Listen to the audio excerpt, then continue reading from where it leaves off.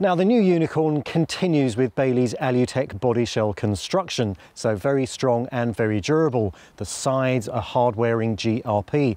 And speaking about those sidewalls, check out the fetching new graphics scheme. Yes, the B has been shrunk slightly and there's a new colour gradient introduced at the back. Another little thing of note at the front is an improvement in the decor too. Look at the A-frame fairing, it gets a very good black cover. And keeping up with the black theme, the massive picture window is retained. And instead of a sticker, you now get another plastic panel above each side, which looks very fetching indeed. Now, if you excuse me, I'm literally going to jump right through the lounge window and take a look inside.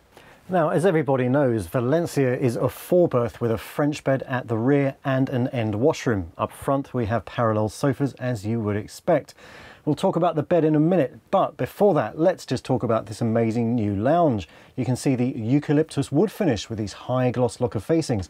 And look at this action, very smooth indeed, like something you'd find in a continental caravan, and no positive catches, so no broken fingernails when you're basically getting things out of those lockers.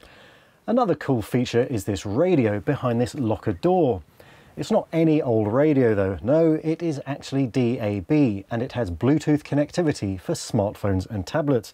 And check out the speakers, they face into the lounge rather than downwards, so you can crank up your tunes to your heart's content. Now the twin lounge sofas are 5% longer than the previous version.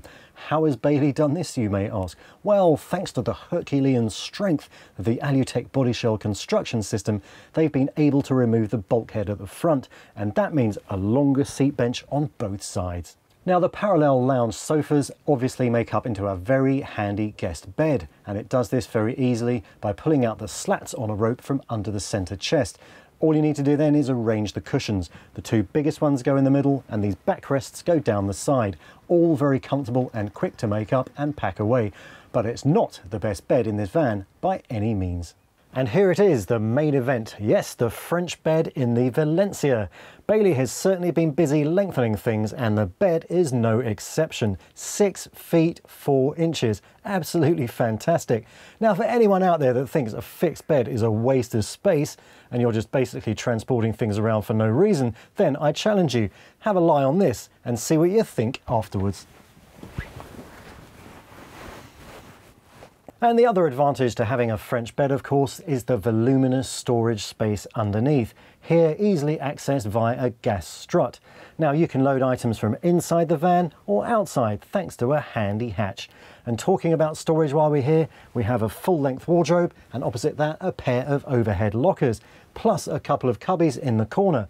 And look at the LED lights above the bed. They also have those USB sockets, and thoughtfully, Bailey has included a couple of shelves so you can charge your devices while you're nodding off to sleep.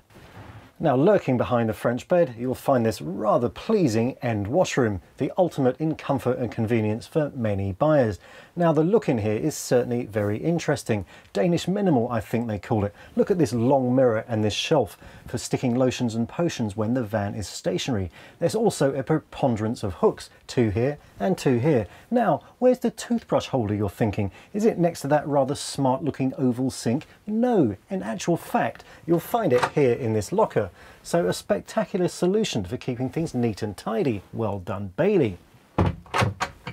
Now on the other side of the washroom, you'll find this rather delectable shower compartment, and it's got 2 rather good features. There's a handy rail that comes down from the roof here for drying wet clothes, and also a caddy for lotions and potions that hooks around the shower attachment.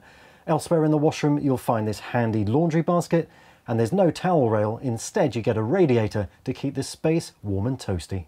Now the Valencia's kitchen has seen another series of upgrades. There's a 30% increase in food preparation space by basically adding this wooden board on top of a conventional lid. And that works very nicely indeed. Aesthetic touches at the back include this splashback, very fetching indeed.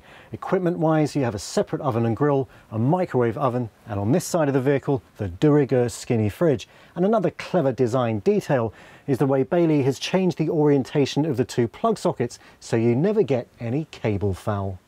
And next to the sockets, you can increase the worktop space even further with this handy flap. Very good indeed. Under the sink, you'll find a couple of soft closing drawers, a very elegant solution. Now, we haven't had the prices and weights for the Bailey Unicorn 4 Valencia so far, but it's safe to assume that if the current version is just under 1,500 kilograms all up, then this new one will be slightly lighter. Now, price-wise, the current version retails for £22,399.